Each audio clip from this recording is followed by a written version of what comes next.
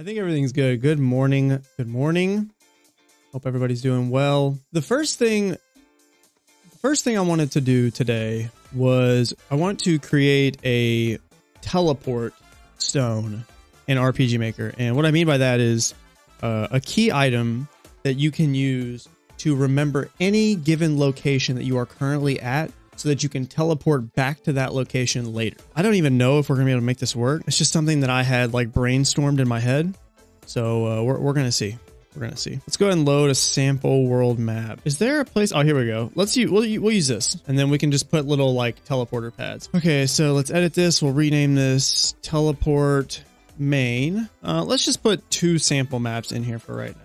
So we'll make the mining city and the fishing village. You're gonna start here. We'll make an event here that'll take you to one of the towns. Okay, we'll name this teleporter. I want to turn stepping on to see what the animation looks like. We'll see. And then we'll just have this transfer player to the mining city. And then for the other one, we're basically just gonna copy this, paste it, and we're gonna have it teleport you to the fishing village instead. Now let's go ahead and create our item here. Items can call common events, right? Correct. Just double checking. We're gonna call this the return stone. Find a nice little icon for this. We'll just make it the little white orb. I think that's a good thing for it. Can only be used on the menu screen, no scope, and it is a key item. Let's make it a key item. Let's go ahead and make our common event. We'll call this common event, we'll just call it return stone. And now let's go back to our item here, and then we'll have it call that common event. Okay, now begins the real fun. So let's go ahead and show text. Let's just say, what would you like to do? And then show choices. Let's see, return to, we'll just say location 1 for right now. We'll end up putting like a variable in there as the name, but for right now, we'll do return to location 1, return to location 2, save location. I wanted to have like a return to last location, but we'll just leave it at this for right now. Return to location 1, return to location 2. When save location, here's where it's going to get a little complicated. Let's control some variables. Actually, we need to have another show choices icon, or show text, I mean, and then a show choices dialog. Let's see here. Which slot would you like to save in? We're going to do show choices again. We'll say location 1, location 2. So save location 1, save location 2. Okay. When location 1, we're going to set some variables here. So control variables. We're going to have location 1x, location 1y, and then I want to space this out. It's a little easier to read. Oh my God, I can't type today. My brain's not working. Location 1x, location 1y, location 1 map ID, and location 1 name. I'm fairly certain you cannot pull the name data. You can only pull the map ID data. So we'll have to create something or create an event flow that will discern the map ID or the map name from the map ID. So we're going to set location 1x to the player's current location. So yeah, see map ID. I do not believe there's a map name. Player map x. Control another variable. We're going to take location 1y and set it to player's y. Set the map ID variable to map ID. Okay, let's go ahead and put a comment here, and we're just gonna say find map name from ID, and then we're gonna create a conditional branch. Well, actually, we need to go see what the map ID of that map is. Is it 16 and 17? Yeah. So a conditional branch, if the map ID variable equals 16, then we're going to set the location 1 name. You can't set it to a certain text, I don't think, unless you use a script call. This makes it a little more complicated because there's no way to store text. There's no way to store text inside of a variable or a switch. I want to do this without using a script call, but I'm not sure there's a way to do that. How are we going to do this? So we can do it a couple different ways. The main way that I'm thinking about right now is we get rid of there being a location 1 and a location 2, and we have this. So return to, we have to make a new conditional branch where if the map ID is equal to 16, then it is going to, let's go put this in here. We can say return to mining city, because if the map ID is 16, then it will, like, the place will be the mining city. My only gripe with this is that we will only be able to use it for one particular place, to return to one place. Oh, you know what we could do? We could do this. Return to mining city, return to last location, or save location, right? Because last location would be the place you teleported from. Yeah, let's do it that way. I'll have to brainstorm on this some more to kind of see if there's a different way to do this. There definitely is with a script call. I'm sure you can set text with a script call, but I'd rather not do that if at all possible. Let's go ahead and make some labels here. So call this save location, put another label here. We'll do return to last location. And this is just going to jump to label. You're going to use this. It's going to, and you're going to save your location with the stone. So it's going to store all of this. It's going to evaluate what the map ID is. So if the map ID is 16, it'll say return to mining city. We're just going to copy this, paste this. If map ID is 17, it's going to say fishing village. Return to mining city, transfer player, designation with variables. ID is the map ID, X is the X, and Y is the Y. Copy this. We're going to paste it right here. We probably need to make another label that is save last location data. And then above this, we need to end event, exit event processing. We'll also add save or location save. We probably need to, when you pick this up, when you get this item, it needs to go ahead and store the location that you get it as of right now. It needs to have an initial location because otherwise the common event's not going to work. So we need to set location. We don't even need to call this location 1 anymore, but we will. Let's set this to the player's Y. And then we're going to set the map ID. Okay. And then this one is map 15, right? So we just need to add the option for map 15 in here. So we're just going to copy, paste, change this to 15. And instead of mining city, it'll say, what is the name of this? Teleport main. Label, save last location data. So let's control variables. And now we're going to do that. We're going to basically create these same variables. So we're going to say this is last location X, last location Y, and last location ID. And actually we can just delete this because that doesn't matter. Set this to the player's current X and Y. I'm going to explain all of this in just a minute.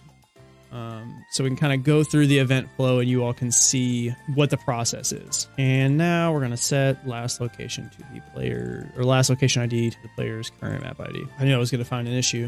It needs to jump to save last location data. And then also at the bottom of this, it needs to exit event processing. Here we need to create a transfer event, last location X.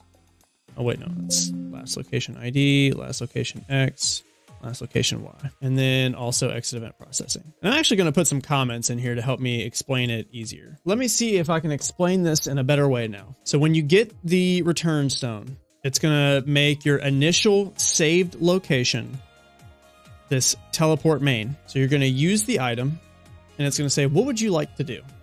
And it's going to change the name of the place you want to return to based off where you saved it. So if you save the location in the mining city, it's going to say, do you want to return to the mining city? If you saved your location in the fishing village, it's going to say, do you want to return to the fishing village? And so on. And it uses the map ID, which is down here, to find that out. So if you click return to teleport main, it's going to return to that location that was saved. Okay, which we saved it as soon as we picked up the item. But if you saved it elsewhere, it would return to the place that you saved. When you teleport, it's going to store where you teleported from in your last location data. Okay, so that you could, if you wanted to, let's say you saved your location in the mining city. So you're in the mining city, you leave, you go to the fishing village. You decide, I want to go back to the mining city. I forgot to, visit the blacksmith. Teleport to my save location, which you have saved as the mining city. You teleport to it. Because it saved where you teleported from, you open your teleporter again, you say return to my last location, and it'll take you back to the fishing village. And you still have the mining city saved in your teleport stone. So it's probably a little easier if I just show you how it works. I think everything is correct. Oh, actually, I see something we need to fix before it crashes. We need to go ahead and initially set last location also to teleport main here. Otherwise, if we try to use last location, it's going to crash. Or either that or nothing's going to happen, one or the other. This should work. Let's give it a playtest. So we should have our teleport stone in the key items. Okay, let's use it. What would you like to do? Return to teleport main, return to last location, or save the current location? If we return to last location, it should teleport us here. Perfect. Let's use it again. Oh, it's a one-use item. Rip. We gotta fix that. We gotta fix that. All right, let's try this again. Return to last location. Bam.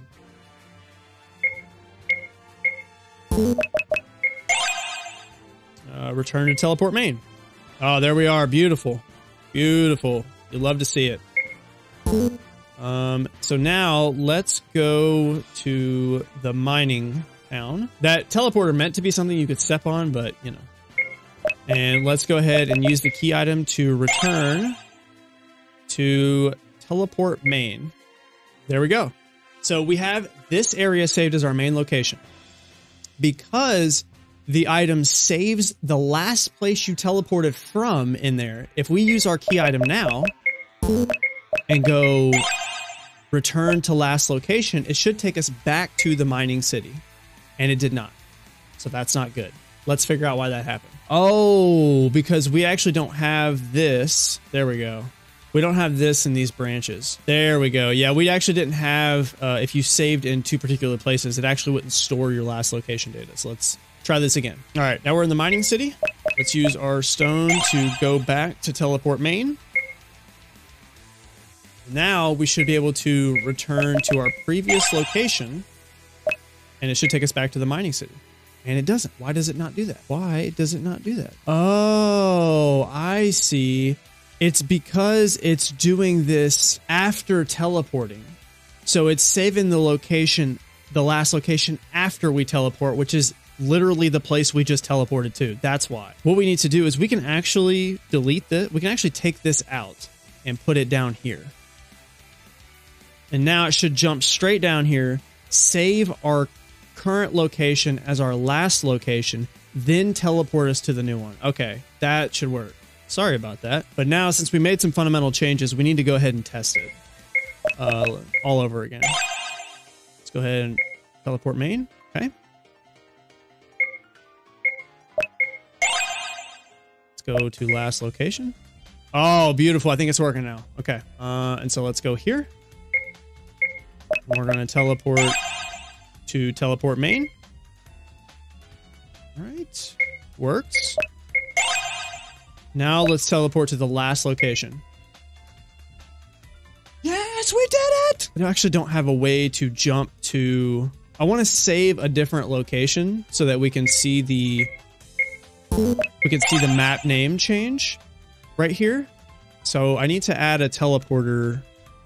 Well, first of all, I need to fix this teleporter. It's driving me nuts that you can't actually stand on it. The mining village, and we'll just stick it right here. That's fine. Copy this one, and we're gonna put it in the fishing village. You still have to press enter on it, which I'm not a fan of, but whatever. Well, it works.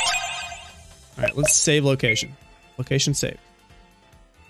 And now if we use it, it should say return to mining city.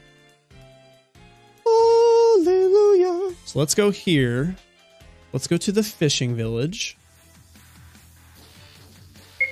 And then we're going to use this item to return to the mining city. And now we can use it to go back to our last location, which was the fishing village. Beautiful. Absolutely beautiful. It works. That was an incredibly complicated way to do it. And there's probably some things we could iron out for like a future version, but it worked well. Like it does what it's supposed to do. So I'm pretty thrilled about that. So you just need to add exit event processing for the cancel, because if they don't want to use it, then obviously nothing should happen. That's our teleport stone. We did it. Hopefully it was not as difficult to keep track of as it felt like it was to create, but this was a really good time. I had a great time making this. Now that I have that though, and we've learned some things from this, I am very skeptical that we're going to be able to make Fly, the HM Fly from the Pokemon games. I'm very skeptical that we're going to be able to make that in a way that makes sense. Or at least that is similar to the way that Pokemon does it. Because already, you know, Pokemon has like brings up a world map and allows you to choose on the world map where you want to go. If we wanted to recreate that in RPG Maker, we would have to create like a picture of the world map, which I guess I don't have a world map on here. We'd have to create a picture of the world map and use the show picture command to be able to make that. I don't know. That one, Fly is one of the ones I thought would be the easiest. The more I think about it, the more I think it might be the most complex. I'm still brainstorming on that. We'll see what we can do. For now, I think the teleport stone or the return stone works pretty well. Hopefully next time we do this, we'll be making Fly.